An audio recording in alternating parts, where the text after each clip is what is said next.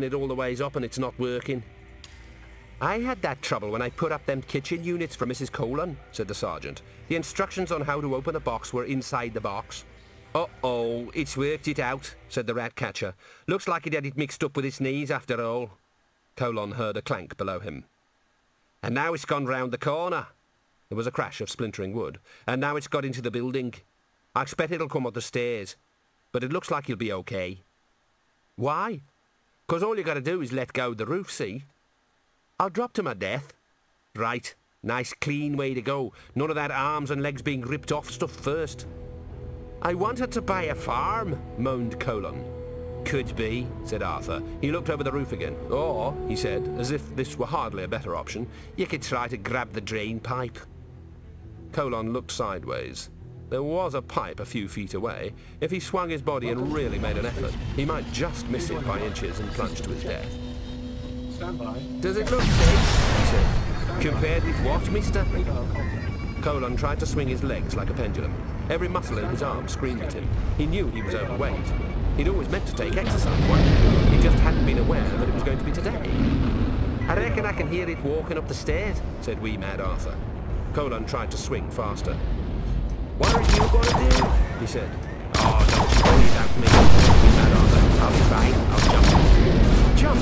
Sure, I'll be safe to the normal size to see. You think that you're normal size? Wee mad Arthur looked at Colon's hand. Right here by my boots, he said. Right.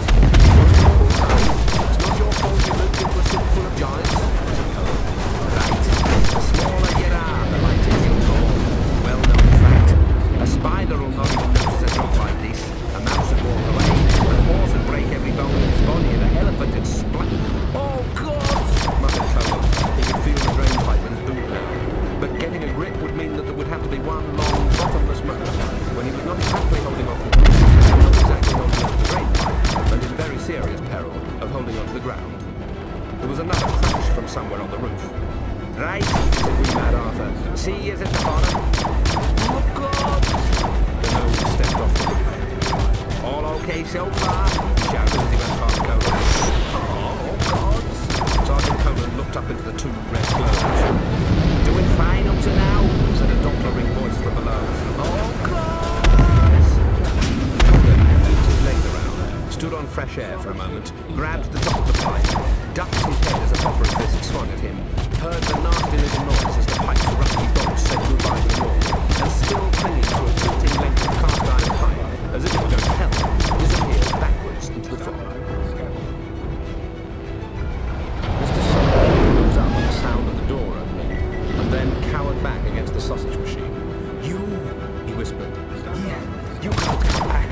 I told you. Dorfman regarded him steadily for a few seconds and then walked past him and took the largest blood-stained rag on the wall. Sock began to shake. I was always good to you, he said. Always let you have your holy days off. Dorfman stared at him. It's only red light, Sock gibbered to himself, but it seemed more focused. He felt it entering his head through his own eyes and examining his soul. The golem pushed him aside and stepped out of the slaughterhouse towards the cattle pen. Sock unfroze. He never thought back. He couldn't. It was how the damn thing had remained. He stared around at the other workers, humans and trolls alike. Don't just stand up! Get it! One or two hesitated. It was a big cleaver in the golem's hand. And when Dorfman stopped to look around at them, there was something different about the golem's stance, too. It didn't look like something that would fight back. But Sock didn't employ people that much. Besides, no one had really liked a golem around the place. A troll aimed a poleaxe at him. Dorfman caught it, one-handed, without turning his head, and snatched the hickory hammer. The man with a hammer had it plucked from his hand and thrown so hard at the wall that it left a hole. After that, they followed at a cautious distance. Dorfman took no further notice of them. The steam over the cattle pens mingled with the fog.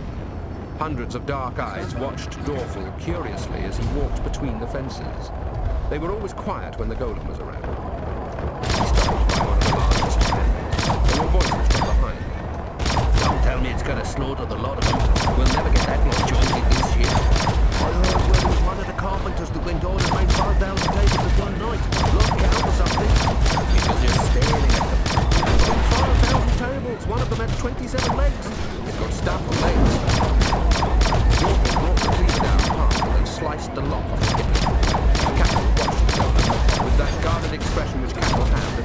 waiting for the next thought to turn. He walked onto the sheep pens and opened them.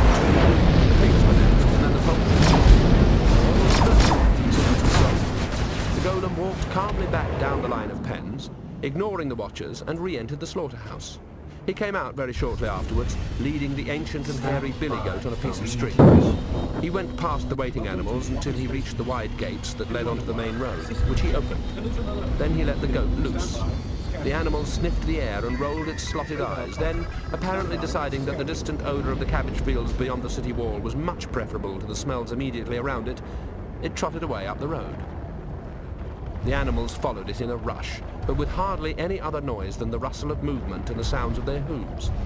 They streamed around the stationary figure of Dorfel, who stood and watched them go. A chicken, bewildered by the stampede, landed on the golem's head and started to cry. Anger finally overcame Sock's terror. "What the hell are you doing?" he shouted to a field of a few stray sheep. "That's running all over the couch." Dorfel's hands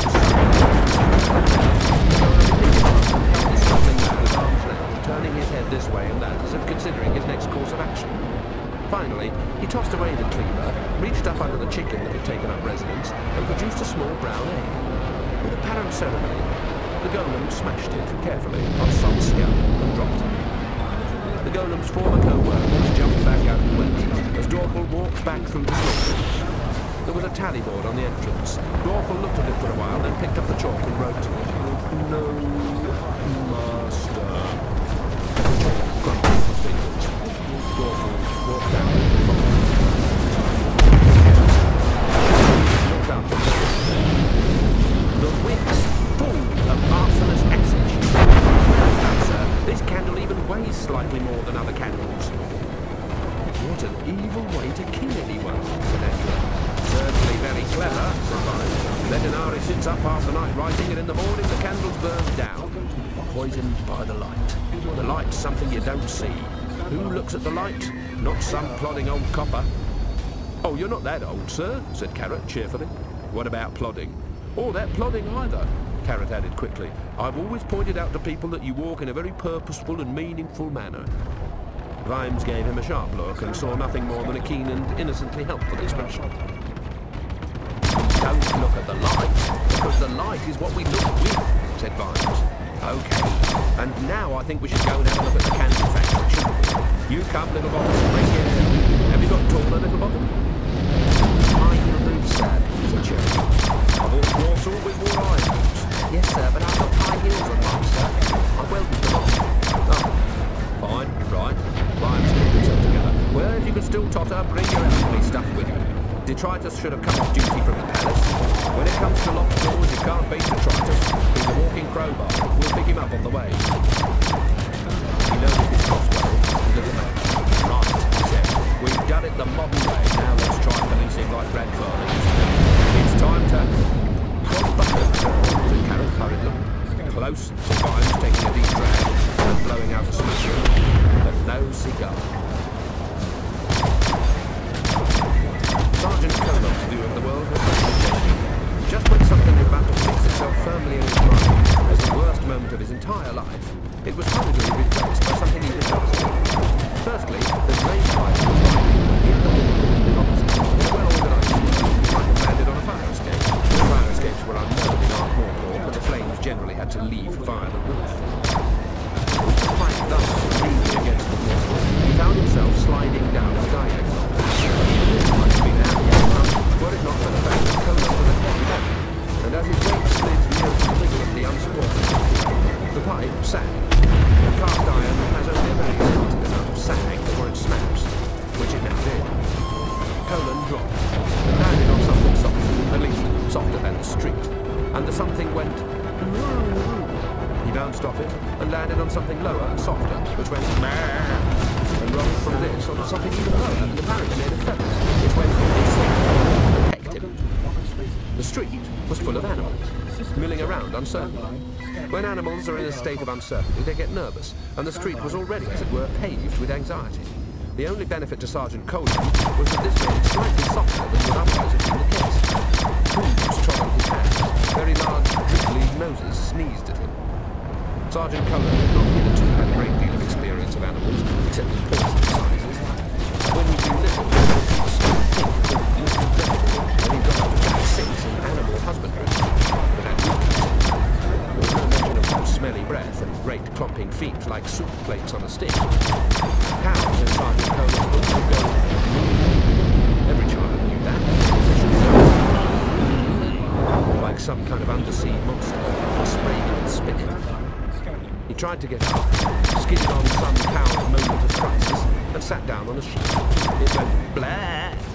What kind of noise was that for a sheep? He got up again and dragged his way back. Shoot! Get out of the damn way, you sheep! God! The goose hissed at him and stuck out and gave too much next. Coleman backed off and stopped, nudging in the back. There was no Mr. Dreadful. This wasn't the little piggy that went to market, or the little piggy that stayed at home. It would be quite hard to imagine what kind of foot would have a piggy like this.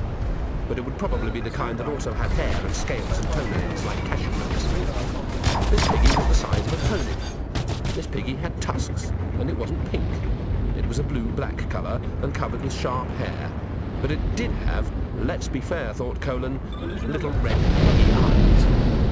This little piggy looked like the little piggy that killed the boarhounds, disemboweled the horse, and ate the husband. Colin turned around and came face to face with a bull like on legs. It turned its head from side to side, with its rolling arms to get a sight of sight. But it was clear that neither of them liked it very much. It lowered its head. There wasn't room for it to charge, but certainly push. As the animals clattered around, the lump took the only step possible. There were men slumped all over the Hello, what's all this then? Said Carrot. A man who was holding his arm and Rosie looked up at him. You're viciously attacked. We don't have time for this, said Vimes. We may have, said Angela. She tapped him on the shoulder and pointed to the wall opposite, on which was written in a familiar script. Carrot hunched down and spoke to the casualty. You were attacked by a golem, were you? He said. Right, vicious bugger. Just walked out the fog and went for us. You know what they're like. Carrot gave the man a cheerful smile. Then his gaze travelled along the man's body to the big hammer lying in the gutter, and moved from that to the other tools strewn around the scene of the fire. Several had their handles broken. There was a long crowbar bent nearly into a circle. It's lucky you were all so well armed, he said. It turned on us, said the man. He tried to snap his fingers. Just like that. Oh, ah! You seem to have hurt your fingers. You're right. It's just that I don't understand how it could have turned on you and just walked out of the fog, said Carrot. Everyone knows they're not allowed to fight back. Fight back, Carrot. It's not right them walking around the streets like that, the man muttered, looking away. The sound of running and a couple of men in blood-stained aprons caught up. It went that way! One yelled. You'll be able to catch up with it in the hurry. Good on, slow down the road. What do we pay our taxes for? Said the other. It went all round the cattle yards and let everything out. Everything! You can't move on Pigsty Hill. A golem let all the cattle out, said Vimes. What for? How should I know? It took the Udis goat out of Sock's slaughterhouse, so half the damn things are following it around. And then it went and put old Fosdyke in his sausage machine. What? Oh, it didn't turn the handle. It just shoved a handful of parsley in his mouth, dropped an onion down his trousers, covered him in oatmeal, and dropped him in the hopper. Angua's shoulders started to shake. Even Vimes grinned.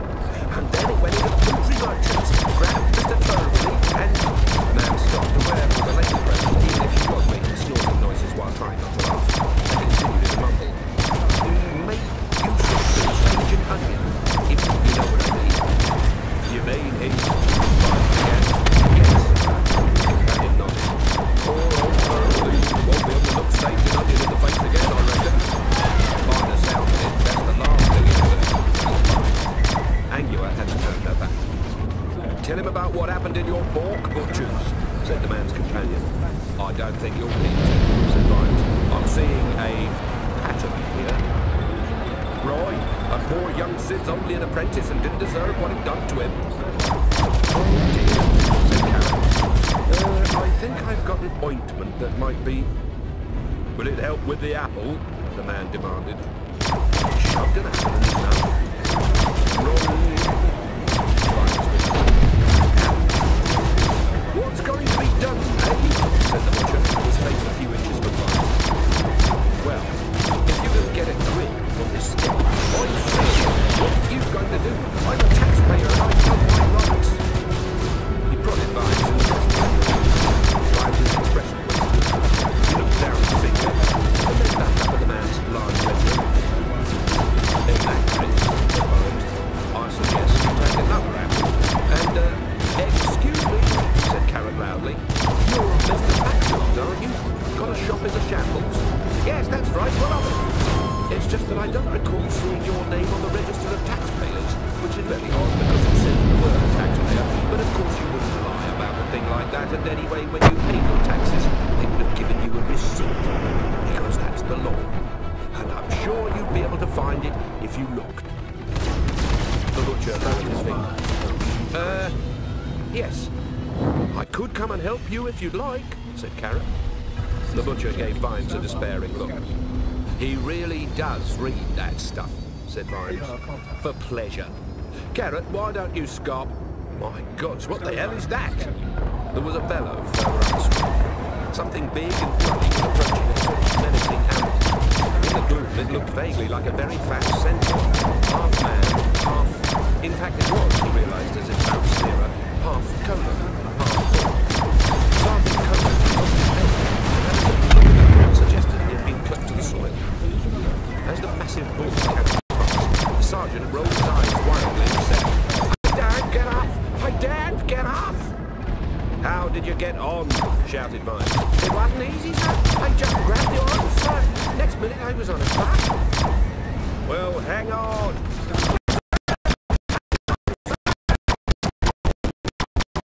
Rogers, the more angry and Booo, which counts the basic state of mind for full grown. Because of the huge intrusive mass of his body, Rogers the Bull's view of the universe was from